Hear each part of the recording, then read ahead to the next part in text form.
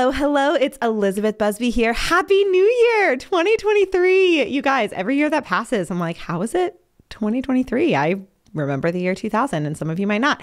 It's so fun to have this time passing. And I'm so excited that you're joining us for this first episode of 2023. Of course, if this isn't your first episode of 2023, this is still super relevant to you, but for some of you it is, and I'm excited about it. So thank you so much for joining me for the Discerning Marriage podcast. I'm very excited about my guest today. I am joined by Melissa Tablada. Hi, Melissa.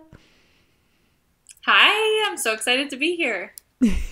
I'm so excited too. So you guys, Melissa and I actually connected through a mutual friend 5 or 6 years ago, something like that. And this friend of mine was going to her wedding, and she was like, oh my gosh, she's like, were you a therapist already, or were you still studying? I was just finished with my degree. Yeah, I finished my degree in 2017, so I was working by then. Okay, so we were about the same place, and this friend was like, you guys would really connect well, and so we texted back and forth a little, and then the Lord has done incredible things in both of our work and both of our ministry and both of our vocations, and this is really the first time we're getting to connect like this on video call, so it's really fun. We did a lot of texting, and now here we are, so I'm excited to chat with her, and I'm excited for you guys to get to join us. So we're going to be talking about holistic health, which is kind of a lot of people are thinking about health in January and February at the beginning of a year. So the Lord's timing is just so perfect. So let me give you a little bit of background, or maybe do you want to give your own background, or do you want me to intro you about why you're worth listening to on this subject? Yeah. I'll do it. Yeah. Okay. Yeah. So she's a therapist, as we described, in Florida. Are you a marriage and family therapist, or are you an individual therapist? Marriage and family? So my license and degree is marriage and family, but I primarily work with individuals. Cool. Okay. And she also does coaching, which is awesome because therapy is very specific. You have a licensing board, you have to be in a certain state, and there are rules, tons of rules. And coaching gives you the opportunity to work all over. So I have personally referred people from Europe to you, Melissa, because I don't know who the therapists are in England, but I got a coach for you who can work on different things in therapy, but there's still some goals you can meet. So she does that. She also is a Creighton practitioner, which may mean nothing to some of you, and it will by the end of this. So we'll talk about that, which is effectively reproductive health, which is so important. And she also does this really cool physical health thing called Soul Core. So she has all sorts of different physical, mental, reproductive. There's just a lot of health stuff Melissa has going on, and I'm so excited to chat with her. So how you doing? Are you good? Are you ready to get started? I'm good. Yeah, let's get started. Perfect. Oh, and you've been married for 5 years, 6 years. Yes. How many years? So we've been married since April 2018, so 4.5 years. Okay. And we have a son who is about 1.5 years old, just over, and then our daughter is due in 10 days. So by the time you guys see this, she will be here one way or another. So she has 2 kids. Awesome. Okay. Love that she is so, it's because she's so healthy that she's able to do a podcast recording 10 days before her due date. I love that. All right. So let's go ahead and start with talking about Creighton. Okay. And natural family planning kind of broadly a little bit. So some people are excellent. I'm really excited to hear what she has to say. Some people are I've literally never heard that word in my entire life. I think there's a school in Nebraska named that, related or not. Anyway, so why don't I open the floor for you to talk about what NFP even is, why we're having this conversation for people who are discerning marriage and not yet married, just kind of why it's something that's worth focusing on and worth knowing about.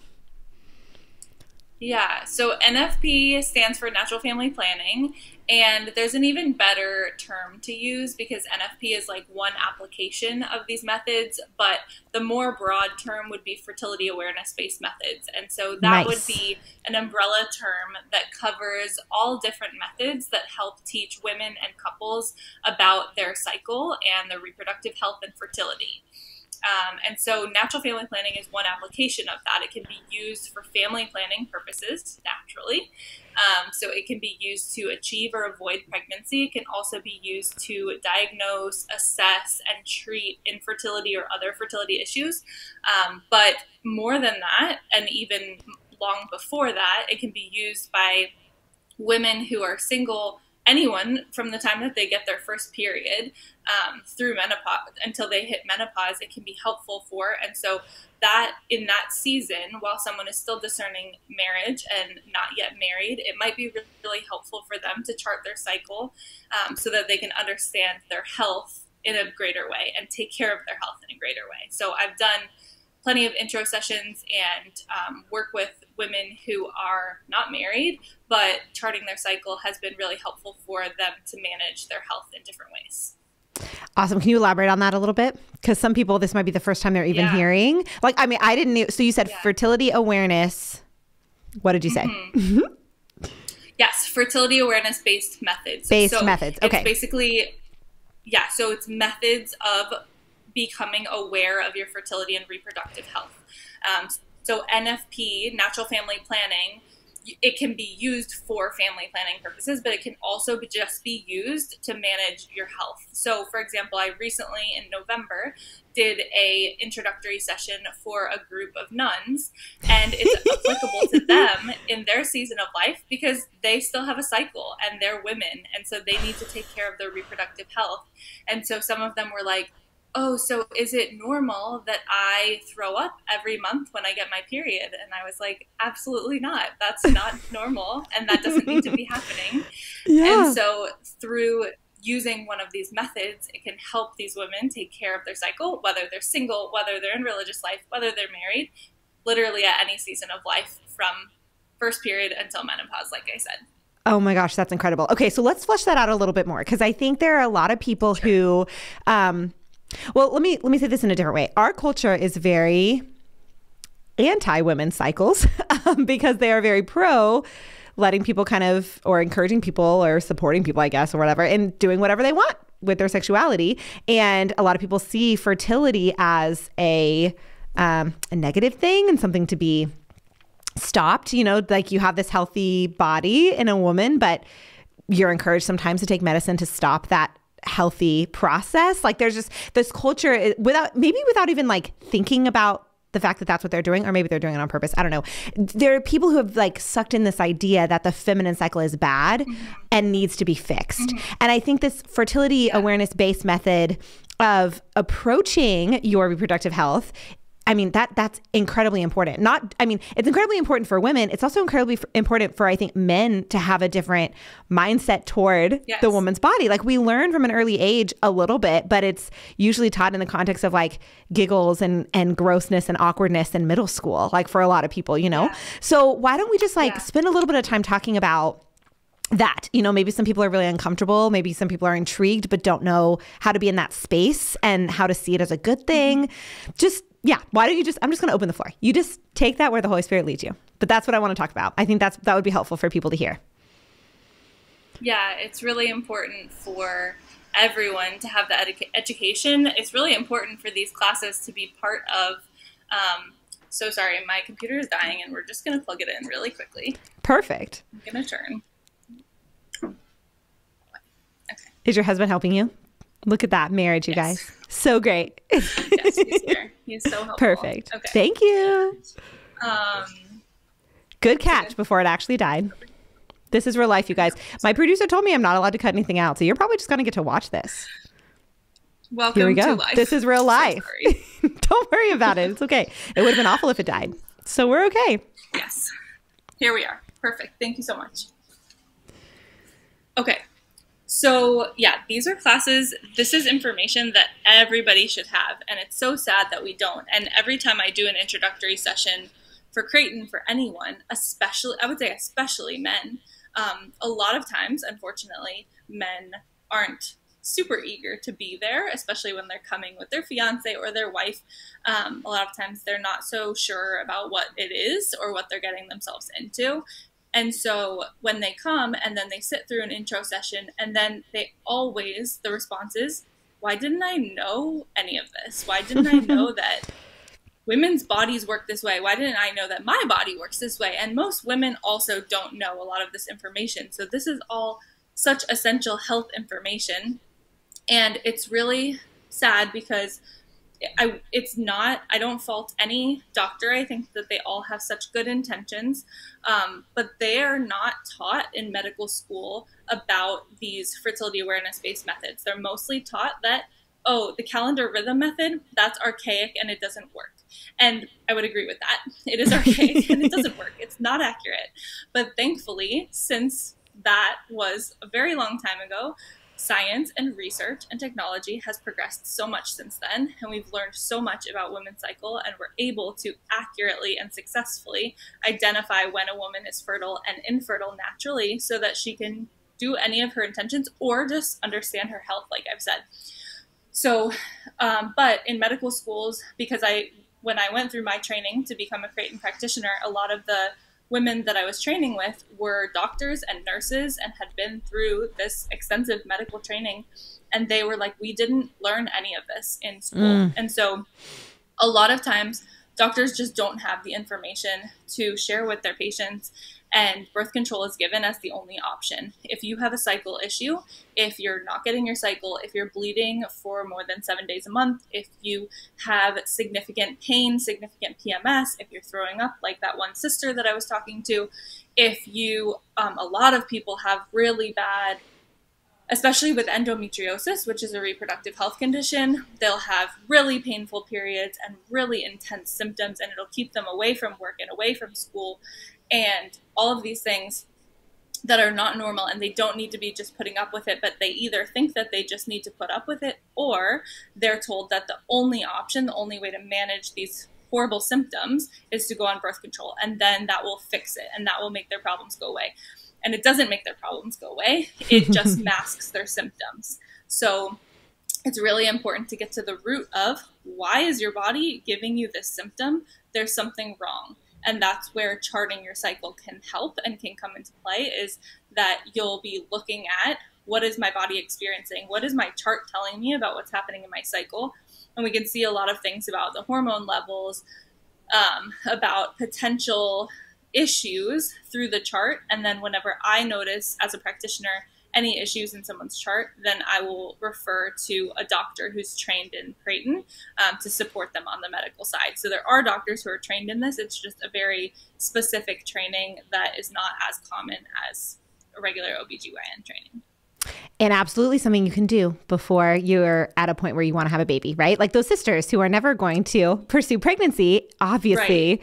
That poor woman needs to not be throwing up every month, right? She can go to a doctor and get healed. And if it wasn't for the practitioners like you guys on the front lines who are able to really walk with her and alert her to the fact that this isn't normal, she may never find a doctor. You know, she's probably been her whole life, and how many of you guys out there listening have symptoms that are not normal, but you think they're normal because you've just been told they are, or anyway, so this is why it's so important to talk about this before marriage, because it is not just a fertility issue. And I love that it's, that NFP isn't even the phrase that we use anymore to talk about these. I love that you taught me that, because I think you're right. It's just like understanding the body.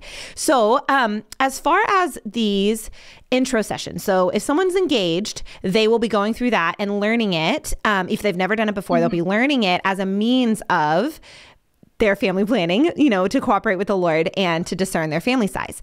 But if someone's not engaged, what I always encourage people, and you can tell me your thoughts, I always encourage people not to start charting together as a couple until they're engaged. But as a woman, she can chart her cycle whenever. But if a man is interested in this, like a boyfriend's interested in this, or even just someone who feels called to marriage and recognizes the poverty of his education when it comes to the feminine body, is the intro session the appropriate place to get information? Or what do you advise? Yeah, I would recommend an intro session. So whenever I have a woman who's not engaged or not married, if she's learning, I always encourage her, if she's in a serious relationship, especially if they're dating and discerning marriage, always encourage the boyfriend to join at the intro session. We do intro sessions. It's a general overview. It's a PowerPoint presentation. So we're not getting into the specifics about each individual woman's cycle yet until the follow-ups. And so this is just, it's anatomy, it's physiology, and it's what are you looking for that's indicating to you when you're fertile and infertile, and everybody should have that information. So men are always welcome to intro sessions, friends, brothers, boyfriends, whoever. Love it. And dads. I was going to say girl dads. Right, exactly. And so, we invite everyone to the intro sessions. And then I would say if a woman's not yet engaged, then probably best for her to do the follow-ups individually until the time that she gets engaged. And then her fiance can join her. Awesome. Okay, so we're going to switch because we have limited time. We're going to switch to talking about mental and relational health. So I mentioned she's a therapist, a marriage and family therapist, but she also, of course, will work with individuals. And so she has an understanding in individual issues and relational issues and general mental health. So let's talk about that. It's the beginning of the year. For some people, the holidays were awesome and they love them. For some people, the holidays are really hard and they've just come off of that. It's a brand new year. There's a lot of this kind of cultural mentality of like, okay, new year, new me, like, here we go. And I think mental health is becoming something that people are more aware of. And we're also entering like the dark and cozy and, wintry time of year, or we're in it already, depending on where you live. I have a good friend in Canada who it starts snowing in October. So she's been in it. But there are some, like this time of year can also be hard for people from like a weather perspective, a mood perspective. So why don't you let's talk a little bit about the importance of mental health and relational health and kind of just how to prioritize that in this season. Yeah, these are really important. Mental health is health and relational health is health. So they're just as important and just as essential as physical health, as your nutrition, as your exercise. It's just as important to our overall well-being. And so sometimes when we talk about, practically how we can start to take care of this is so many different things. It might be therapy. So it might be individual or couples therapy. It might be self-care, and self-care is something that, as you're saying, mental health is becoming more important. People are talking about self-care a lot, and sometimes that makes people roll their eyes. Often when I see when I see self-care talked about on social media, it also makes me roll my eyes because of the way that it's talked about. Here's my child, so welcome to my real life. Y'all, you're discerning marriage. I always say welcome your kids in when you need to, because the people who are discerning marriage need to see this is real life. Hello, Orly. This is real life. This is Orly. Now I have to remember what I was saying. Oh, self-care. So I prefer the term self-stewardship because it is so important for us to steward ourselves and our lives well. It's such a gift that we have our bodies to take care of, our minds, our relationships. All of these things are gifts that we're given, and we need to take care of them well. And so we should steward them well. So I just prefer that term because it's not so overused and watered down as self-care can be. But it's really important to think about what is the state of our health in these areas. So how is my mental health? Am I suffering from mental illness? That's very serious and needs to be taken care of. Am I just really stressed and really anxious? Am I feeling just down and sad or depressed most of the time? Like, what is the state of my mental health? And what is the state of my relationships? Are my relationships healthy? Are they leading me to God? Are they helping me grow? Are they giving me life, or are they depleting me? Are they draining me? Are they unhealthy? Do I need greater boundaries? So just taking an assessment of what is the state of my mental and emotional and relational health can be so helpful. And then we can see like, okay, what areas are struggling? Am I neglecting any of these areas? Do any of them need attention? And some of them might be really big areas that need like major renovations. And some relationships we might realize shouldn't be part of our life anymore because of the impact it's having on us. But some of them, it might just be that I need to implement greater boundaries, or some of it might be as simple as having a conversation with somebody about the way that things need to change in order for this relationship to become more healthy. So it doesn't have to be super dramatic, but it is important to just assess, like, what are my relationships looking like right now? What is my mental health looking right now? And to continue to assess that on an ongoing basis, because it's such an essential part of our overall health and well-being. Absolutely. And I love that you just kind of combine the two. Like, mental health is its own thing, but mental health is also very much driven by the relationships that we have in our life, and how the relationships are functioning, how they're going, how you feel in them, whether they're life-giving or whether they're draining. So I love that you just kind of, I was thinking they would be too, but you definitely just push them. And I think that that's such a good, that's good awareness to have, especially going into a new year. Yeah, we're so interconnected that all of these different areas of our health are greatly dependent on one another. Absolutely. So you clearly wear multiple hats. We've just talked about this. So it allows you this opportunity to have this really beautifully integrated perspective on holistic health, right? So many people specialize in just one thing. And so they have that thing to talk about really well. But you have done a really, really neat thing in learning a number of different kind of ways to promote health in the human person. So I would love to hear what you have to say about what it means to be an integrated person, and really kind of with a focus on the fact that all of my people, the vast majority of my people, are not married yet. And so what does that look like in this season of maybe having a little bit more freedom than they'll have once they're in their vocation?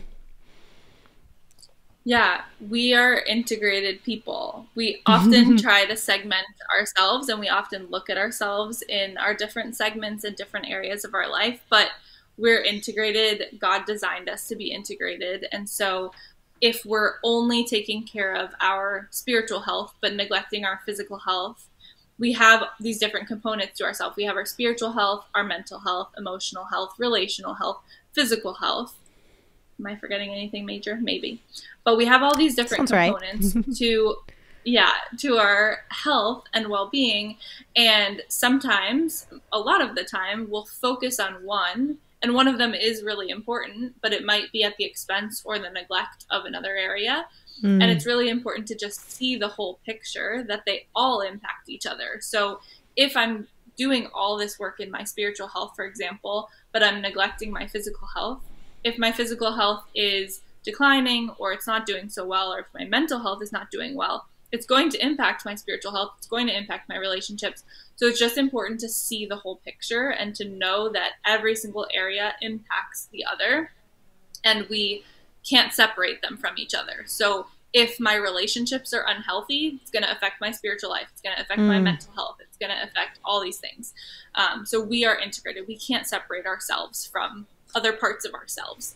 And so it's important in this season, whatever season that is, but for your listeners and followers, the people who are discerning marriage and who are not yet married, it's just important to see all of those different areas, all of those different parts, and to see if you are letting any of them fall by the wayside. And to looking at integrating them just looks like taking an inventory of how all of these different areas are doing. And is there a way, for example, like something that I talk about in therapy with clients often is the way that our thoughts, feelings, and behaviors are interconnected. And so everything that we think is going to influence everything that we do, everything that we, he's escaping, everything that we, everything that we do is going to influence how we think, how we feel is going to influence how we think and what we do. And so in the same way, like our whole person is interconnected in all of these different ways. And so it's important to be mindful of that, take inventory, pay attention, make sure that nothing's being neglected, that we're not dismissing any certain areas because we think others are more important. We were made as a whole person. So we have to take care of our whole person. So how often would you say to do like an intentional inventory like that? What's helpful? It could be helpful to do that often, and it doesn't have to be anything intense.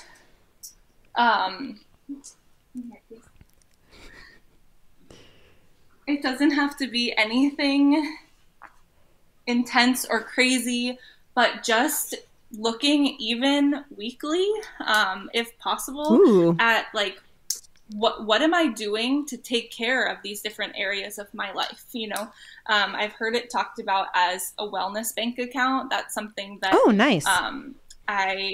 If anyone is familiar with Reform Wellness, they talk about wellness bank accounts, and just looking at what's the state of my wellness in these different areas, and what am I doing that's contributing positively to these different areas of health and wellness? And what am I doing that is pulling from these areas, that's depleting me in these different areas? So it can be done often. I wouldn't let it go, too long, because things can so easily change, and we can be really intentional with, for example, like I could be really great at being consistent with my prayer routine for a month, and then I might metaphorically or actually chuck my rosary. And not state of my spiritual life could take a significant decline really quickly. So just assessing if I'm, how am I paying attention? Or like, especially in life transitions or whenever changes happen, that's always a good time to especially assess. So I've been having a certain health routine for myself overall over these past months through my pregnancy. As soon as my daughter is born, life is going to look very different, and I'm going to have to continue to reassess what's working and what's not working, and how am I taking care of myself, and how do I need to be taken care of or ask for help. So I would say especially in transitions, but we always need to be assessing these things. So weekly, that's more than I thought you were going to say. But what's cool is if, you're going to mass on a weekly basis, that could be a really great time, to just take a few minutes before or after mass to think about like where you are and take a little inventory. So the areas you said were physical, mental, spiritual, emotional, and relational. Were those the 5 that you were thinking would be a good kind of holistic approach? Yeah. Okay. And there's so much overlap. So I wouldn't get caught up in like what's mental versus emotional, or I wouldn't get caught up in like what falls into each category specifically, but just checking in with yourself. How have you been feeling? How's your mood been? How's your mental health? How are your relationships? And like I said, it doesn't have to be anything crazy. You don't have to write anything down, but the same way that you think about doing a daily examine, it kind of would be similar to that, and just examining our life overall and the state of our health. I love that. And this is part of why I love my target audience of people discerning marriage, because I feel like if you told a mom that, like, try to do this every week, a mom would be like, oh, okay. Like there's no way that's happening. But before you're in your vocation, you have this luxury of time. And I think a lot of people who aren't in their vocations yet are really almost sometimes see that as a negative. Like, oh, I wish I was married, or I wish I had kids, or I wish I whatever. But you have this luxury of time that you just won't have when your time isn't your own after you're in your vowed vocation. So what a great habit to build when you're single, when you have that time, because then once the habit's built, it's much easier to do it, to continue on through the transition, as opposed to picking it up later. So I love that. Okay. So last question. I always ask my listeners, I always ask my guests before we go for a practical tip from our conversation that someone can just take away. We may have given it to them. You may want to use the do this every week thing, but just in case something else has come to you, if there's a practical tip that someone who is discerning marriage could take away today, like they in this episode and they're like, I'm gonna implement this change into my life to get me closer to this goal of discerning marriage well, what would that be? Yes, I do have a practical tip. So this episode is coming out January, right? Beginning of January.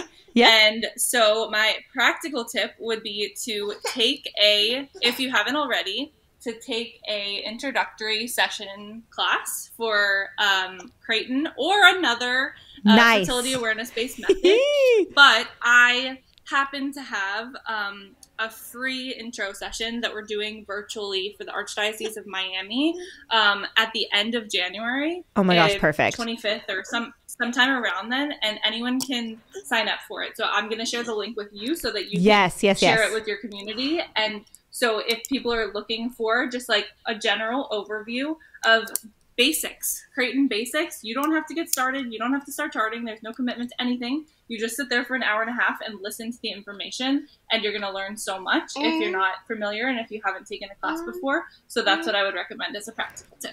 Perfect. And for both men and women is what you said earlier. Like anyone can do this. Yes. Oh my gosh, how perfect is that? Okay. I'm so excited about it. Yeah. All right. I'm going to have that link. If anyone happens to be watching that has like teenage daughters or nieces or goddaughters or anything, like invite all the young women and older women and men, and seriously, everybody needs to have this information. Oh, what a good idea. How fun. Okay. Thank you so much. I always consider it such a treat when we get these special guests of kiddos who come into episodes, because what we're doing here is we're talking about discerning marriage, right? And so many people have this idealized vision of what it means to be married. And we just have this kind of fairy tale mentality around marriage and family and having kids and whatever. But the reality is, it's a lot of work. And sometimes you just want an hour to get to have a podcast session with your friend, but your babies are like, nah, I don't want to nap anymore. Give me that pin. You're not looking. I'm going to Yeah, he's about to light the Christmas tree on fire. Perfect. And Excellent. so this is our real life, but kids are such a gift and so beautiful. And toddlerhood is a wild ride. So it sure is. Welcome to my life. I'm so grateful that you were willing to just keep going with the interview instead of shutting it down, because I think this is a really helpful thing for people to see who are discerning marriage, that there's so much beauty, but sometimes the beauty looks like pulling a lighter out of your toddler's hand in the middle of an interview. So Thank you so much, Melissa. I'm so grateful. You guys, I will get that link for you. I will put it out there, and I'll give you all the ways to find Melissa and all the different excellent avenues that she has of things to offer you guys. So until next time, stay close to the heart of Jesus and be not afraid. Bye.